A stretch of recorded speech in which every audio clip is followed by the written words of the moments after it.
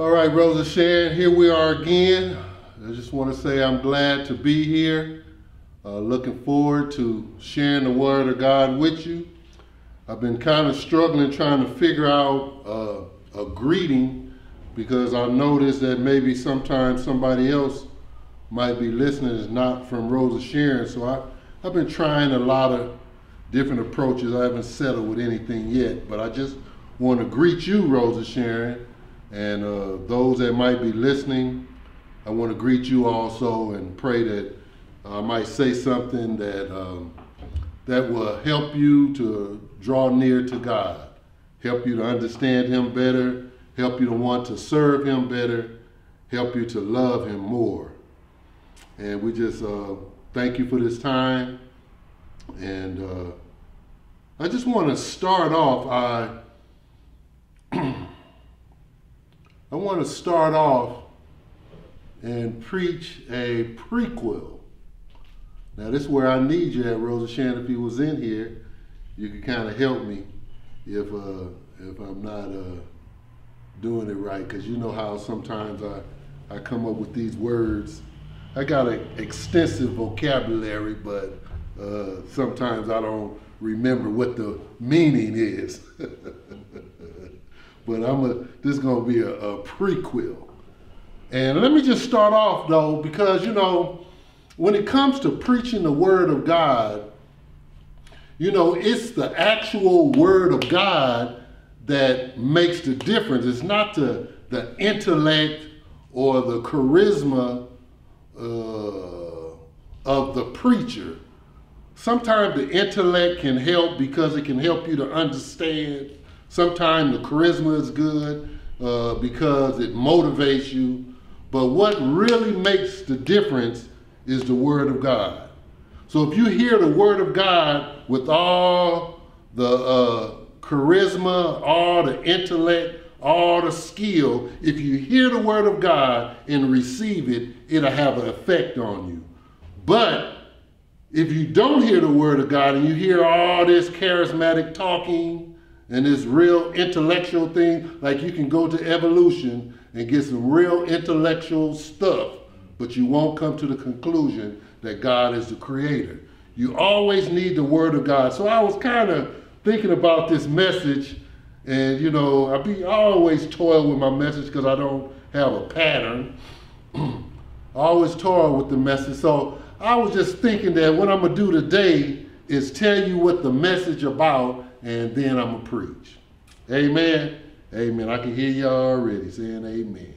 So the message today really covers chapter 1 through, or chapter 5, verses 1 through 5.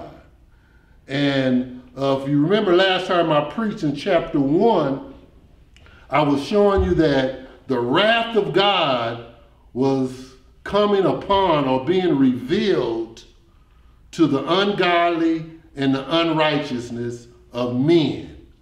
And then I showed you how that condemnation progressed or devolved. And I was just trying to get you to understand that because I wanted you to understand what we're talking about today, about being justified in the sight of God. Now, to be justified is to be made right with God, or is the righteousness of God being put on the sinner. So to be righteous with God, to be justified with God, is to be right with God. And in chapter 5, verse 1 of Romans, it talks about, therefore being justified by faith, by putting our faith in Jesus Christ, not in our righteousness. We're not made right with God by being good enough, but therefore being justified by faith, by trusting in Jesus Christ, the finished work of Jesus Christ. We have peace with God. We have peace with God. We're no longer an enemy of God. There's no longer enmity between us. And that's through Jesus Christ. So because we are justified, because of justice, we have peace with God through Jesus Christ. And the key word there is Jesus Christ. I was always taught when you preach and you come up with a topic, you don't call it a subject, because there's only one subject of the Bible, and that's Jesus Christ. And he is the one that gives us, make it possible that we can have peace with God. Jesus. And sometimes I know some of my brothers and sisters, my black brothers and sisters, have a problem with Jesus. I don't know what it is just yet, because I haven't really dialogued it. That we trying to call him by his Hebrew name, and we want to neglect Jesus. But to always make it clear, I just say the Christ. Do you believe in the Christ? Do you believe in the Messiah? Do you believe in the Son of David? Do you believe in the baby that sucked the breast of Mary? If you believe in him, that's Jesus. You call him what you want, but that's Jesus. And we have this peace with God because of our Lord and Savior Jesus Christ. And we have access to this peace through Jesus Christ because of his grace, because of God's grace, because of God's favor. He made it possible that we can have access to him and access to his peace. And then we glory in that. We stand in that we can come to him regardless of what's going on in our life. You know our righteousness as filthy rags. As often as they pop up, we still have access by Jesus Christ, through Jesus Christ, to come to the Father in prayer, and we can find peace and solace there. And not only do we have this access to this glory of God, we can go to this God, we also stand in that, and we hope for that blessed future that every Christian main concern is all about, that future bliss. That's our motivation as Christians. We don't only rely on the Word of God so we can be happy here, but the goal is the future. I mean, you could be a Muslim and be happy here. You could be a Jehovah's Witness and be happy here. You could be an atheist and be happy here.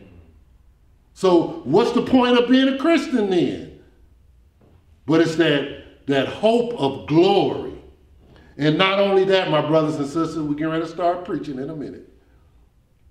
But we also glory or boast in our suffering. What?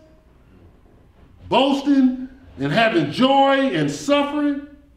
Now I'm mixing my sermon up. How you gonna boast in you suffering? That don't even sound right. I heard a preacher say not too long ago, he said, hey, I'm rejoicing, I'm going to the dentist. I'm on my way to the dentist, and just skipped his way to the dentist.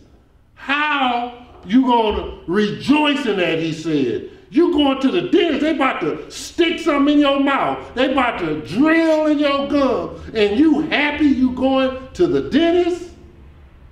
And the man said, yeah, because all my teeth falling out, and I got pain in my mouth.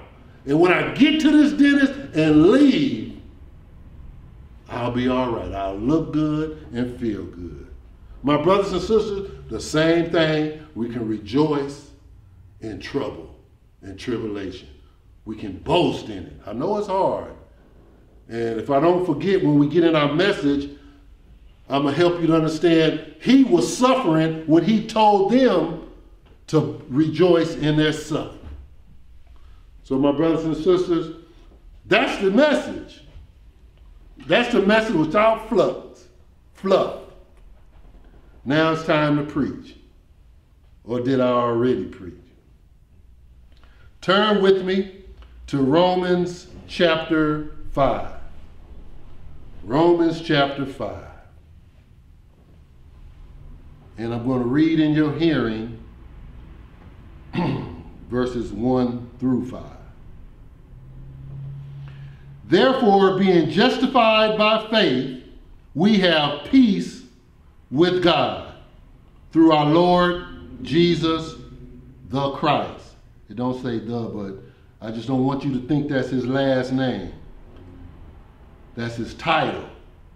By whom also we have access by faith into this grace. Look at that word. Let me circle that word grace. And let me go back up and circle peace. It says, access by faith unto this grace wherein we stand and rejoice in hope of the glory of God. Let me circle this glory right here. Y'all should be doing the same thing, but if you got your cell phone, I know you can't circle nothing. Well, you probably can highlight it. I'm about to mess with you. You need to start carrying your Bible too, even if you don't use it. Just carry it around with you. They're trying to make us leave our Bibles. Let's keep our Bibles. And not only so, but we glory. Again, let me go on and circle that one. Yeah, that's the one I meant to circle the last time.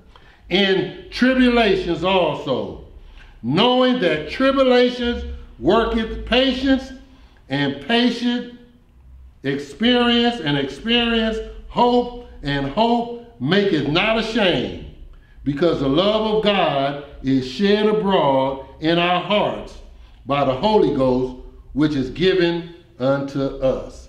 Amen. Amen. Let's pray. Father, we just thank you for your word. Your word is truth. Your word is life. Your word is medicine to those who found it. And Lord, we're glad we found it. But now, Lord, it's preaching time. So, Lord, I ask for preaching power. Lord, I pray for hearing ears. And I ask you to break up the fallow ground of all the hearts that might be listening. Lord, we just ask you to preach with power today and conviction and help us to draw close to you. In Jesus' name I pray. Amen. Amen. All right, my brothers and sisters, the title for the day is No Justice, No Peace.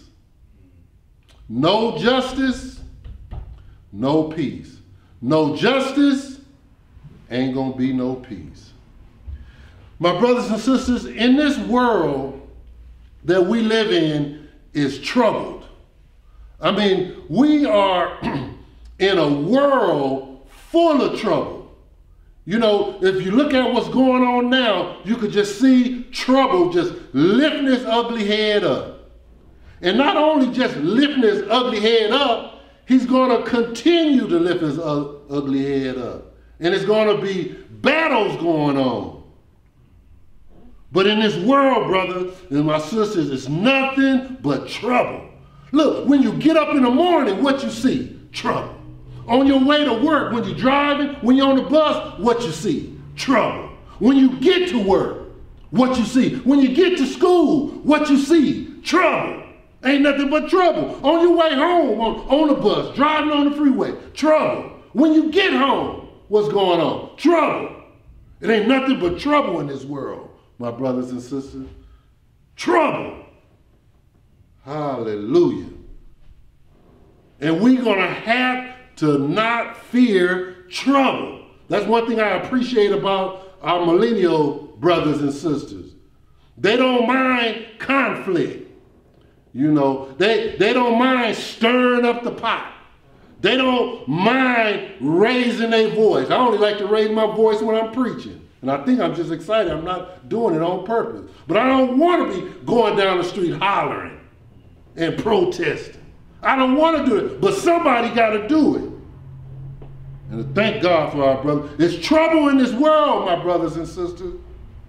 Let me tell you, it's so much trouble because the devil, he is the orchestrator of the course of the world. He is the one that caused these people or these racist people to indoctrinate the law and legislation and all kind of other stuff, their children, with this hate of racism. You know, that the devil doing that. It was the devil who caused people to loot buildings while Black Lives Matter was protesting and was trying to get a point across. And it was the devil who had them doing that. And it was the devil trying to make the news media be distracted from the peaceful protest and start talking about all this negative stuff that was happening. The devil is in control of this earth. He organizing the course of this world. And he got a gang of wicked spirits. Come on, y'all, I'm trying to tell you something. You got to get this. He got a gang of wicked spirits that's out here trying to cause havoc. And he even come up in the churches. And he got these evil spirits coming around trying to destroy people and mess them up. But what I come to tell you today, my brothers and sisters, you can still have peace in this troubled world. You can still have this peace in this troubled world. No justice, no peace. You can't have peace without justice. You cannot become a child of God without justice because you're not good enough. Never can be good enough. You can't do good enough. My brothers and sisters, in this life, in this troubled world, we've been misused as black people. People don't believe that we are humans. I remember when I went to Europe, they got this thing that black people got tails. And I didn't believe they believed that. And it might be mixed around some other way, but they told me just walk and you look back and you're going to see the Germans look back at you. And when I walked down the street and I looked back, they were looking. So in this world, there was no justice for the black man. We have been misused. We have been hoodwinked. We have been bamboozled. You know, in this messed up world, people don't even believe that the Messiah was born, that he died, that he rose from the dead, and that he ascended to heaven. People don't even believe that in this crazy world. They rather believe that two rocks hit each other and fell in some water and the earth evolved. But even in a mixed up world like that, my brothers and sisters, peace is available. And I just want to encourage you millennials to keep it going. Keep it going. Because you have the favor of God. God cares about the black man. God wants to vindicate the black man. And he will. So hang in there. My brothers and sisters, when you start talking about injustice, injustice began with sin. And sin began with the devil. Oh, I feel like I could go long, but I'm almost out of here. Sin began with the devil. Sin entered into the world by Adam. And when sin got into the world, death came. That's how we're condemned. We're condemned to die, to be separated from God. We have no spiritual life whatsoever. And we are separated from God and we're at enmity with God. You know, a lot of my friends and people I know and talk to, that's one of the hardest things for them to grapple with sin. How to sin? What is, not acts of sin, how it got in the world. And then we got other people, they don't want to deal with an Adam because then you have to deal with a creation. But sin came in the world by one man, which was humanity. Him and Eve, that was humanity. And sin was passed on from that human to the next human. And I thought I was going to say this, well, I am going to say this, but I probably should have researched it first. But how do you know your son, how do you think your son got that big old nose like yours? It was passed on. Why is your son or your daughter got a temper? Because it was passed on to you, from you. Now, it don't have to be everything. Some stuff they got on their own. So we ain't going to let them millennials slide because they want to get on us. I don't know. I think I'm a baby boomer, but I'm up there, so they don't, you know. But I got respect for you. I need you and you need me. I'm not going to go out there and protest and go to jail. You go to protest and go to jail, and I'll come get you out. That'd be my role. But sin was passed on, my brothers and sisters, and it even got to racism. You know, we look at Michelangelo cousin. All y'all got Michelangelo cousin on your mantle in that big old gigantic Bible flipped open with a picture of Michelangelo cousin with some blue eyes and long stringy hair.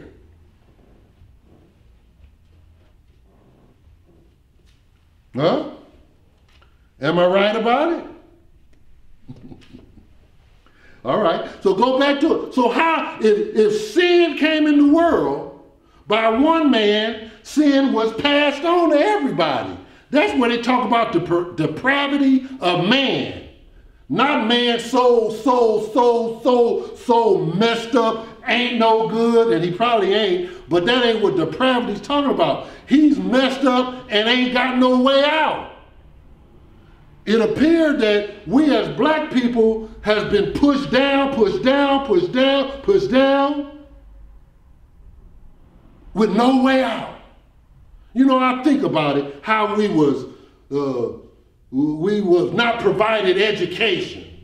You know, and I used to say this, I've been saying this for years, you know, and we didn't get education, and then I don't know how they come up with how they tricked us to think something wrong with education. We got a so-called thing, speaking proper. What is that? I'm glad I hear you millennials do that quite a bit. That's good.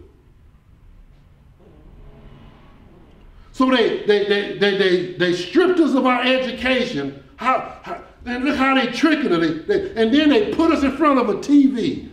And there's just probably one class of people, maybe that's the class I came out of, and then you see all these diamonds, you see all these cars, all these watches, all this everything, pocket full of money, and you want some. How you gonna get it? You ain't got no education. So you have to rely on the flesh. You're gonna have to rely on this sinful world and go out there and do something wrong and then become a statistic and be a part of a never-ending story. But thank God for the millennials. I'm thanking God. And we, I gotta find out if I'm a baby boomer, but we baby boomers, y'all know what I'm talking about. We need to talk to these millennials. We need to hear them, and we need to share. But listen to this. So Adam sent sin in the world, and everybody condemned. But because he died spiritually, he could not provide spiritual life. All he can provide is sin and death. And that requires a verdict.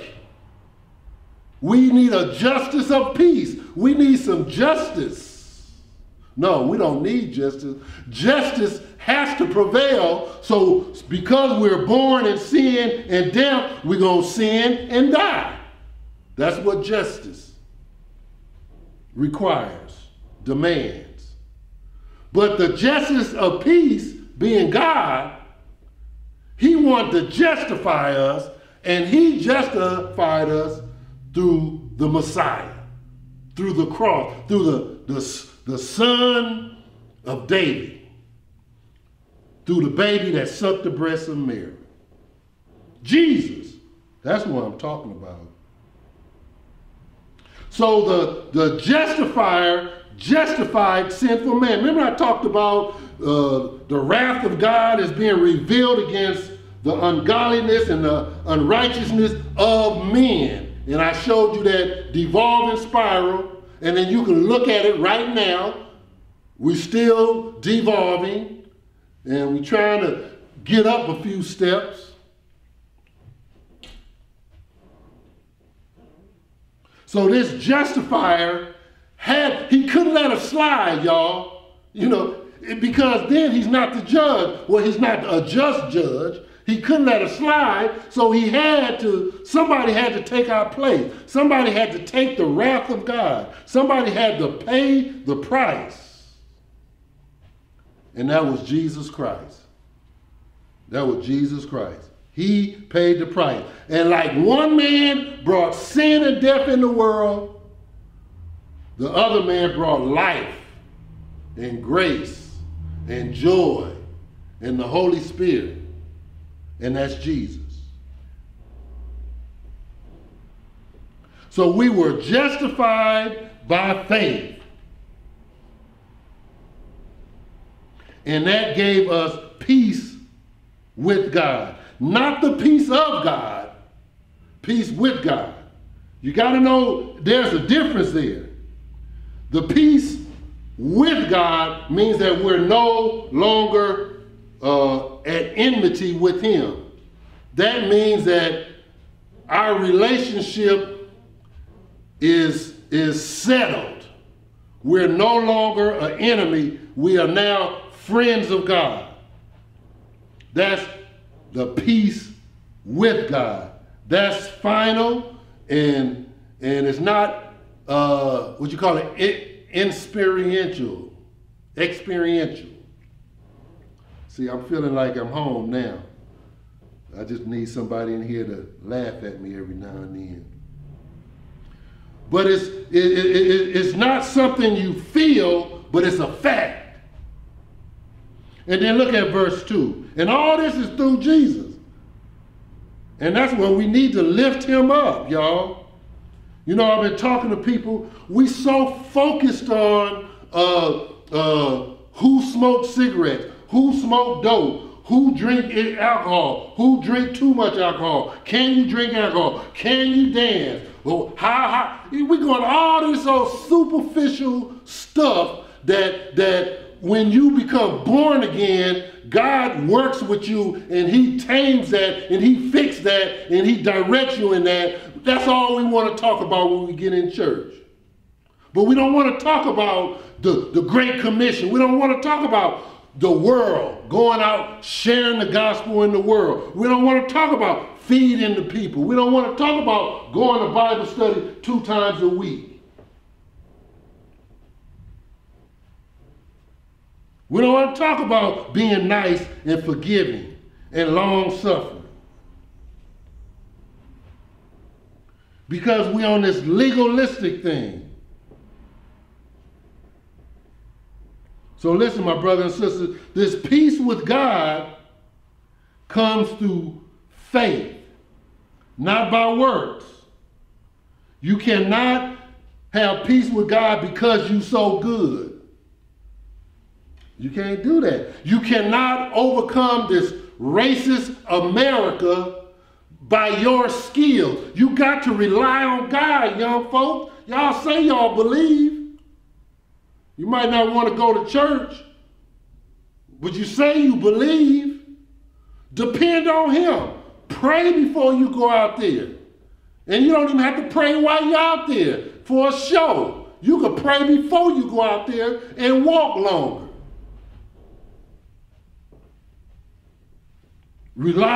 Put your faith and confidence in God, because you ain't good enough. Okay, let me move on. Verse 2. By whom also we have access by faith unto this grace. We have access by faith unto this grace. Until the grace is favor. Access unto this grace. Unto favor. Access where we can walk up to God. And we can talk to God. And we can have peace with God. We have access by Jesus also. But listen, this access now is what's going to help us to experience this peace. You know, how are you going to experience peace and you judging your life based on your righteousness? And your righteousness is filthy rags. How are you going to get peace out of that? And your righteousness are filthy rags. So we need to access by grace. We need to access grace. Grace is not only unmerited favor. Grace, listen, I wrote this down. I want to make sure you hear this. Now, if I can find it, because I know my time is gone. Fell into meeting resurrection, backslide people.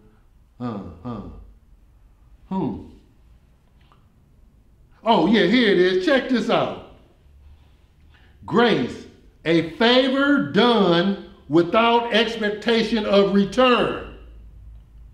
So God has forgiven us our sin, welcomed us into his family, and now he have no expectations of nothing. You don't have to do right.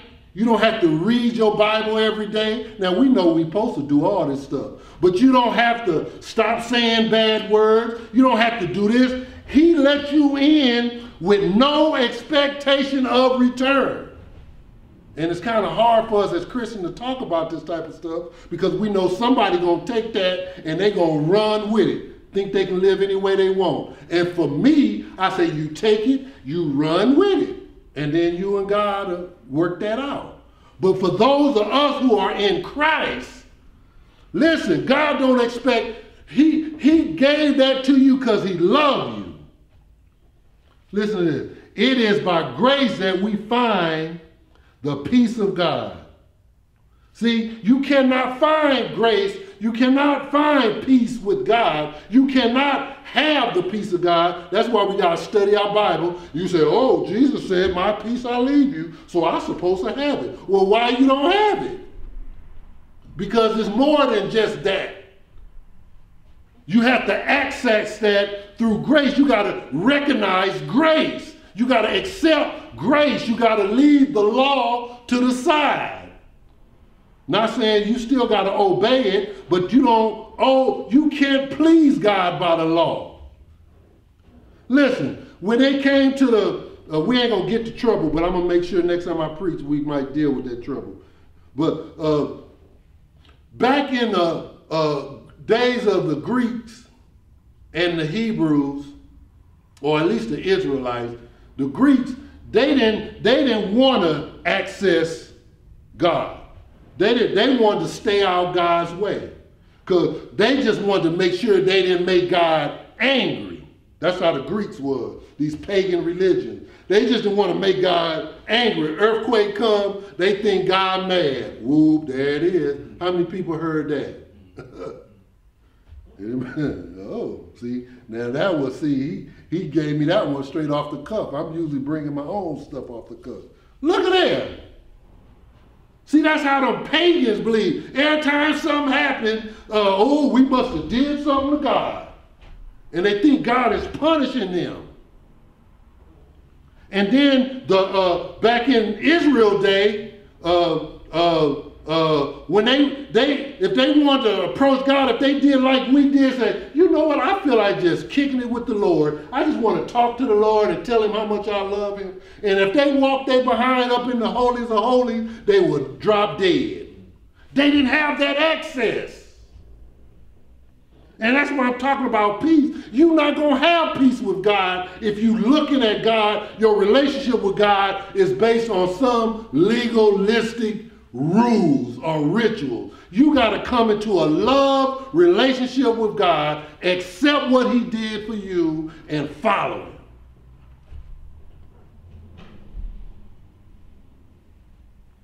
All right, let me close out. I'm almost done. Grace. God's grace affects man's, listen to this, sinfulness, and not only forgives the repentant sinner, but brings joy and thankfulness to him. See? See, that's what grace do for you. That's the definition of grace. Bible study class, that's why I want you to get that word study Bible. You can look up the word grace and figure out and find out how they used it at that time and what it meant. So we got God on our side, Black Lives Matter, and I got some concerns with y'all too, because you got some All Lives Matter that contradicts biblical stuff. And I ain't gonna go into that. Now, if we wasn't on video, I will go more into it. But God is on our side. You working it where you at, and the believers gonna work it where they at, and we all gonna be victorious. Because black lives do matter. If there's no justice, there will not be any peace. On the earth, after the earth, and in this situation today. You gotta do me right. You just can't treat me any old way and think I'm gonna take it year after year, then my kids gonna take it, and their kids gonna take it year after year after year. And you can see, you did us wrong, you did us unfair, and we didn't know no better, and we burned up our own property, which we shouldn't have did. And then you did it to us again, and we went and burned up somebody else's property, which we shouldn't have did. And then we tried to get in some other people's property that had more money, and they wouldn't let us in there. But if there's no justice, no peace. Because we can get to Beverly Hills too. We shouldn't. But there's no peace. That's why I became a Democrat. See what I'm telling you? See my, what do you call them?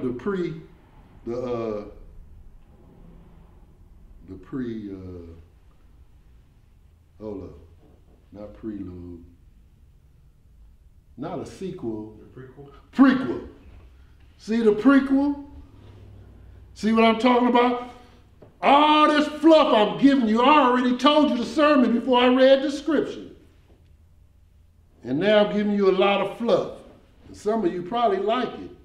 And it might be good and motivational for some.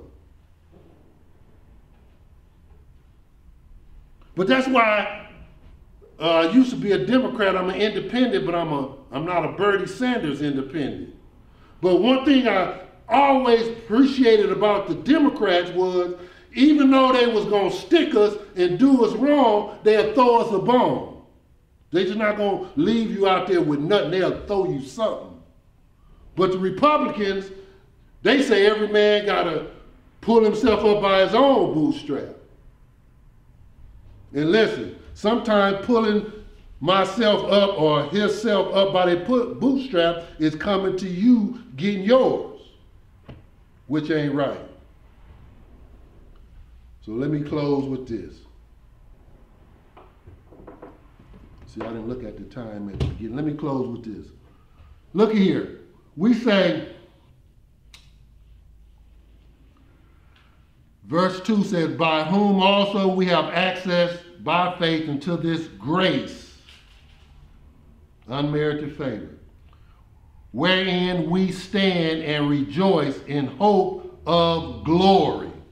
Now this glory here is talking about God's honor, God's greatness, God's future for us. We stand and rejoice in that. And not only, verse 3, so, but we glory. This is a different word for glory. And it said we boast and rejoice in tribulation, in hardship. And the text tells us here that he was being persecuted when he was telling us to glory and boast in that, because it's going to produce patience and experience hope. Because we don't have to be ashamed, my brothers and sisters. We don't have to be ashamed. So let me just say this to you in closing.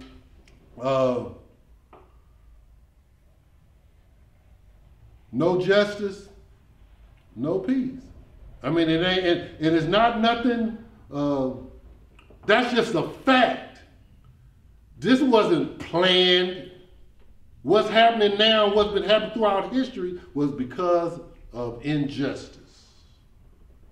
So now we need to treat each other right.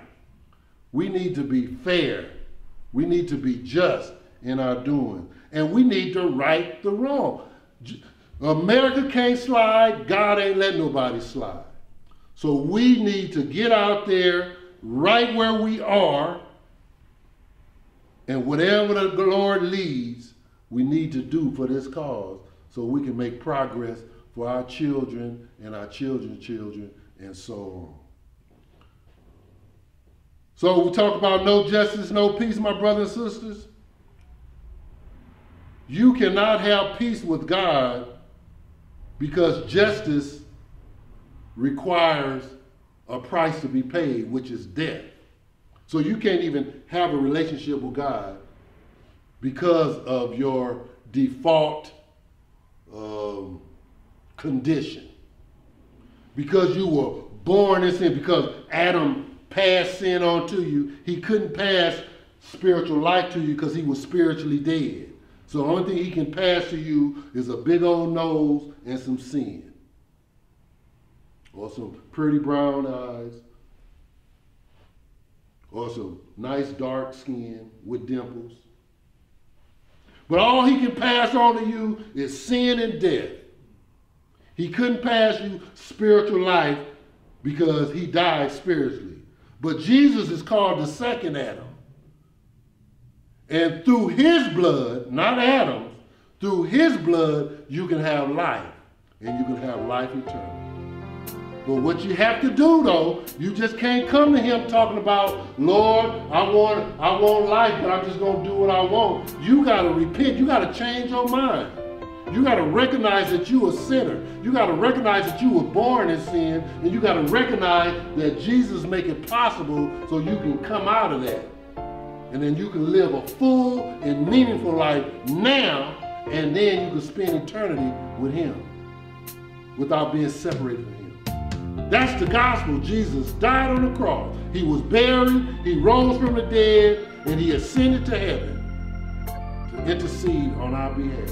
And he said, as many as receive him, to them he gives the right to become children of God. So the invitation is for you out there. Brother Sharon everybody should be saved. I wish it was a way to know if somebody accepts Jesus. But for you, we don't have to know. As many as receive him. Can you receive him? Are you willing to abandon your way of thinking, abandon your way of living, and choose his way and follow his way? As long as he gives you the strength and ability. If that's you, I need you to do that, my brothers and sisters. Accept Jesus right now in your heart. If you can believe that he died on the cross for your sins, rose from the dead, you can have him as your Savior right now. So we ask you to accept him. Amen. Amen. Yep.